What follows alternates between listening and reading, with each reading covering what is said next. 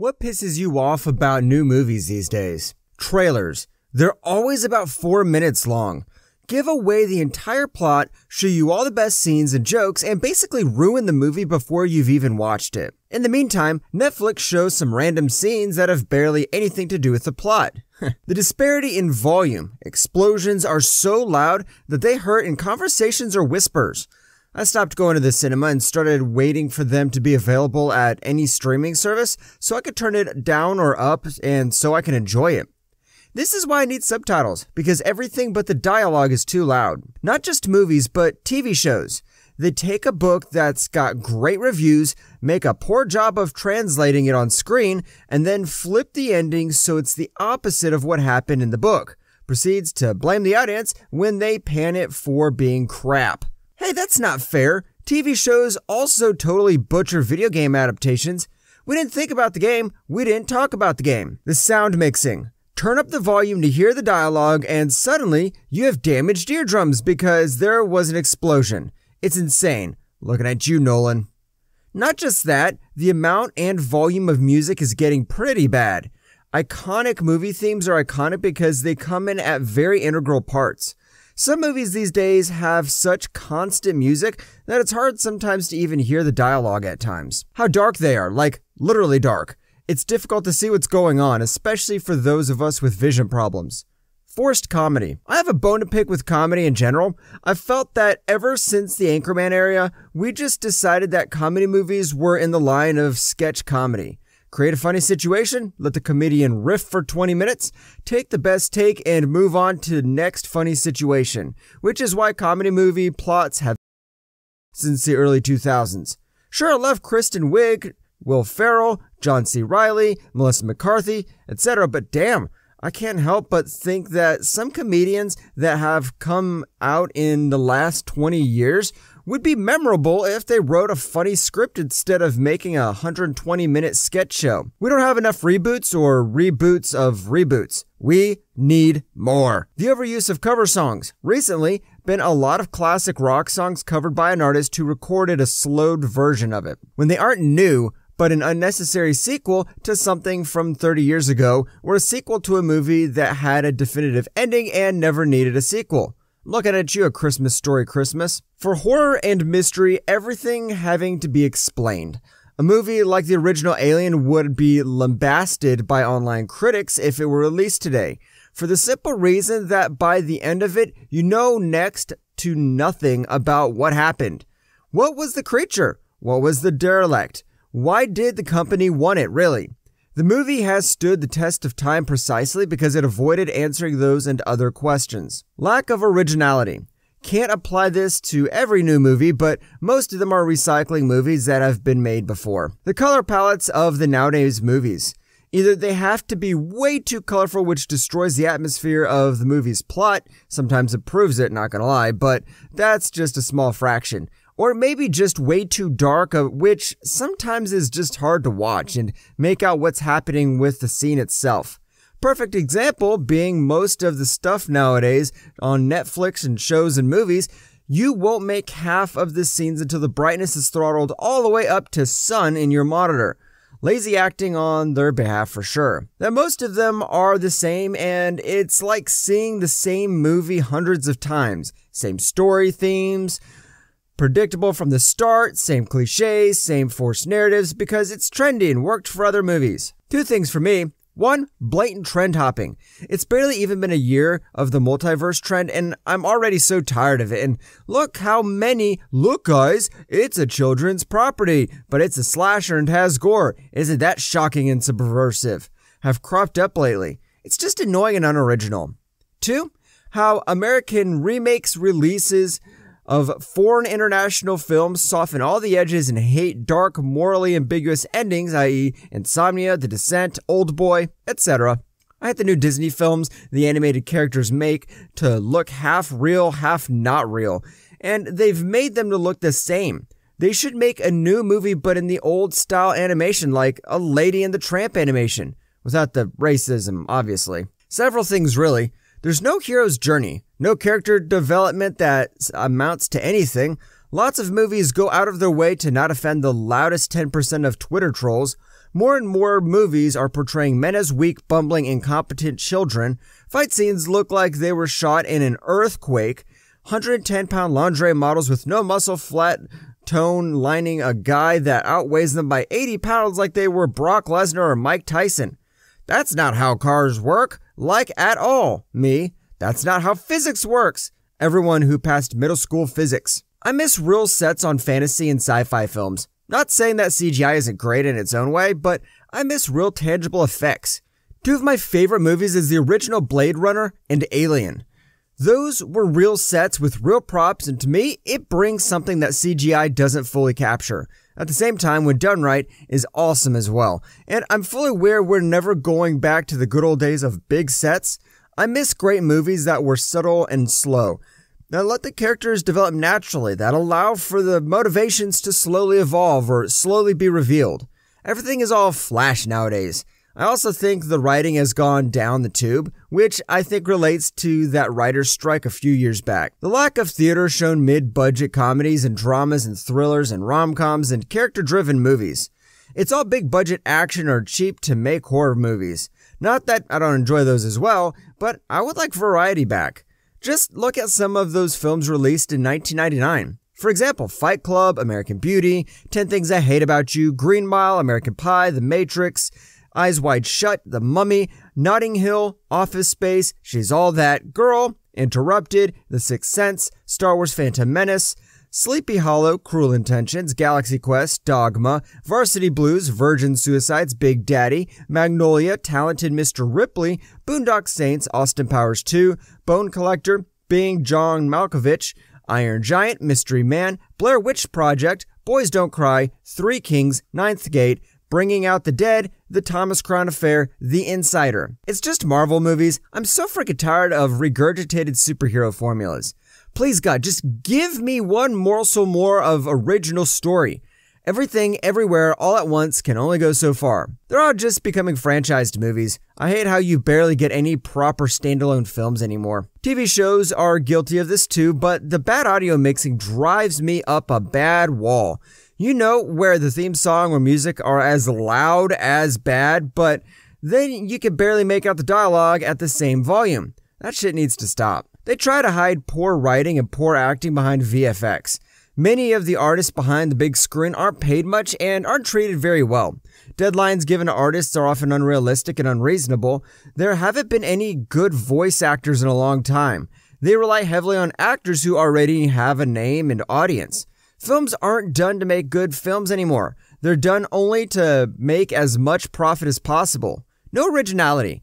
There are way too many concepts being put into films trying to keep everyone happy. Personal pet peeve of mine is too many of them rely on characters receiving text messages. Oh, and Disney is buying all the major studios. If they intend to buy out their competition, they have all the money to throw at people who know how to do their job well and come out with great films instead of making all their past films into live action films. When a remake, reboot, sequel of an old movie comes out and they try to act like it's the definitive best version of the movie. Example, new Jumanji series, reboots of Friday the 13th, Nightmare on Elm Street, or any live-action Disney remakes. I hate searching up clips or music from the original, and Google thinks I'm talking about the new movie as if that's the best one, or people who have legit asked me why I would watch the original Aladdin when I could watch the live-action one. Every villain has to be sympathetic now. Nobody's just evil or bad anymore. The MCU forcing viewers to watch multiple mediocre TV series to understand what's going on in the movies. They're going to lose so much of their audience that way. Plus, with so much content being pumped out, there are so many confusing inconsistencies. They're forcing so much of the number of projects, so there isn't enough time or resources being devoted to making sure that the content is actually good. I've been massively disappointed by almost every Phase 4 movie, and I have heard so many negative things about most of the TV shows that I haven't even bothered watching them. So sick of the blatantly obvious CGI and the lack of soundtrack originality. Not everything needs to have the same synth string interlude or the partition-like bass drops. The endless sequels and remakes also need to stop. Leave my childhood memories alone. Get creative, Hollywood. Too much spectacle. Too many comic book adaptations, too much screen time, not enough advancing the plot and trying to set up other movies or TV shows. Runtimes are unnecessarily long. They're all written by either passionless insiders who get jobs as favors for friends as opposed to being the best suited for the material, or by the children of filmmakers who have no actual talent. It's all Marvel movies. There are so few titles that are 18 rated. It's all pretty safe and just spoon-fed to you. No character development as well. I'm not the oldest, the grand scheme of things, but I miss the slower, more character-driven stories. They give away all the good parts in the advertisement. Too many sequels, remakes, revivals, reboots for my liking. Too many movies play on remember the 90s when you were young? The Marvel formula. Not saying they're bad, but those movies are pretty much all the same. Consistent music. Movies aren't afraid to be quiet in the past. Now you have to be bombarded by sound, amped up music the whole time, even for trivial events. Two characters can't just be talking in a car anymore. The stereo has to be on and blaring whatever artist the studio contracted with. More focused on special effects and action than a good storyline and good acting. I actually get bored in action movies. Oh boy, here we go. 1. Revenue is the first priority, and because DVD sales are not a thing anymore, they have to make their money back almost entirely in the box office. But most budgets are so over-bloated that the only way to make back their money is if the movie makes $1 bazillion. This means first, the studios are only making reboots or sequels of established franchises. Second, they are trying to make it appeal to the minimum common denominator, meaning they can't have anything that might have consisted even remotely offensive to anyone. And third, they have to pander to China. 2, because of number 1, studios try to please everyone all at once. This means that they go out of their internet to get opinions, and who has the loudest opinions? The fans. So they will bend over backwards to accommodate the loudest fans without stopping to consider that their ideas might be terrible and would actually make the movie worse. Because of number 1, and the need to not offend anyone, they put political and social messages before creativity, resulting in boring movies that end up pleasing no one. For example, every movie with a strong female lead that is already perfect, knows kung fu, and beats up every man, even if they're 50 pounds heavier and 2 feet taller. 4, because of all the above, studios have to interfere in every creative aspect in the movie. Having good experienced writers and directors with their own ideas make this very difficult, so studios hire absolute nobodies that have no business running a billion-dollar project because they can control them. The end product is poorly written and directed, creatively bankrupt movies and shows designed by a committee that achieve the opposite, by pleasing no one. Kind of applies to movies and shows when they split stuff that doesn't need to be split.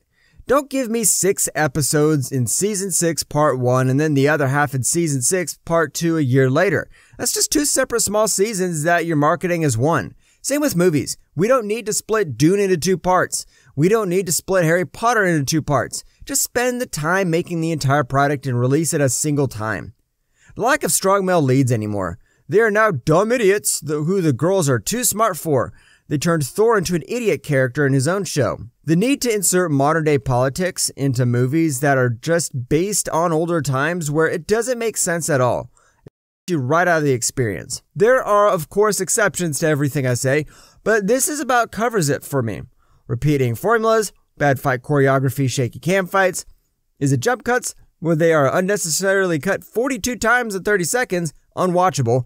Prequels about characters who die in the original thing. Sure, it's a cool character, but I know what happens to them, and it takes away the stakes of everything in the prequel. Remakes and reboots of already good movies. Actors getting paid $20 million up front and getting all the big roles. I'm not against people getting paid well, but that kind of money shouldn't come from the success of the movie, not be part of the budget. I understand why everyone working on the movie can't get a decent upfront salary with a percentage-based bonus on the back end. Too much superhero movies, comic book adaptations. Love the first Marvel adaptations, but now every movie follows the same formula, and every character has to drop half-assed sarcastic one-liners every 5 minutes.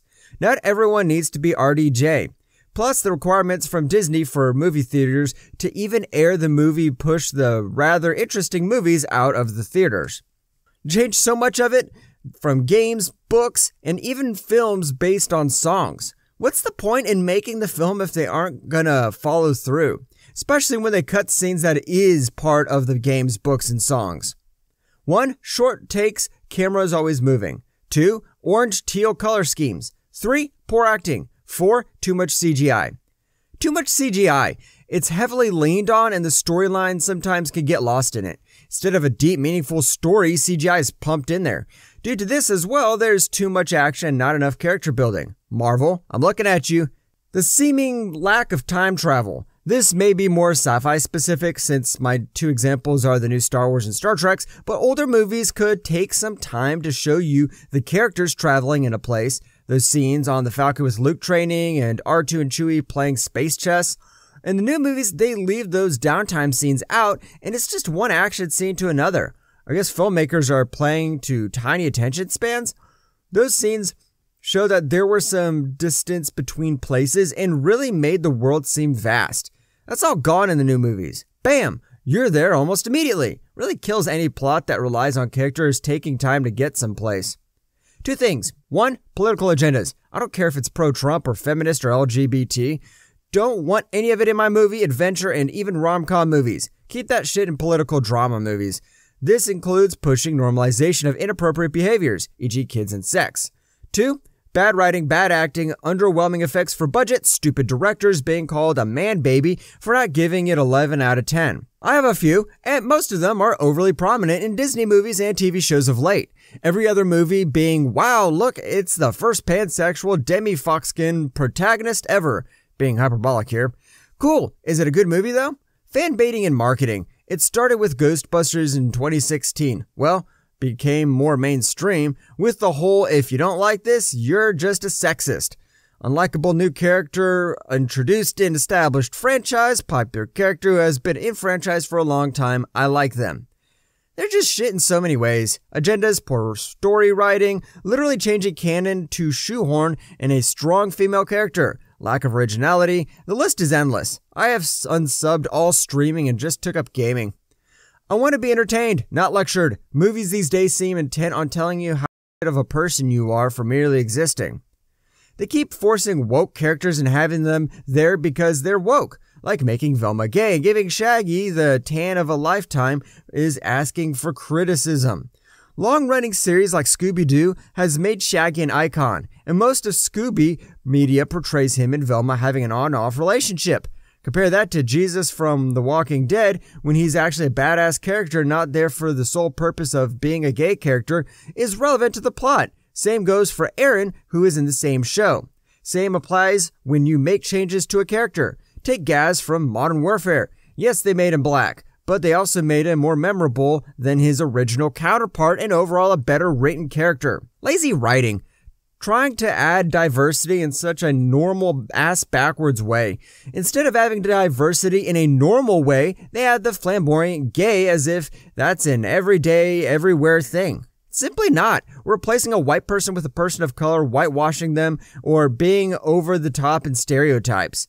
It would make more sense to write new things than replace characters with diverse roles. Also, replacing fairy tale characters with people of color. It's all fine and dandy to write new roles, but that's white culture. I'm tired of seeing white people automatically the bad guy. I'm exhausted of them shutting everyone up if they don't agree with their opinions. I'm tired of lazy casting and writing. It's getting ridiculous. It's insulting to literally everyone involved doing it that way. Why not write new people of color stories that involve culture in a real way? Like Coco, for example, is really well done. Same with Encanto and Moana, but imagine if they took Merida from Brave and made her black. It's just ridiculous. Now, switch the roles like Moana, make her white. It's messed up. Just write new roles for more diverse people. It would be executed a lot better that way.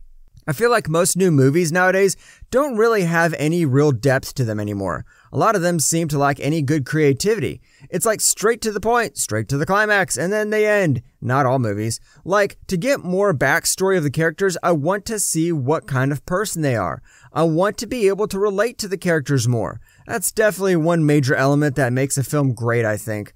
When you feel like you're on the same page as a character, you vibe with them. That's one of the best things about a good film.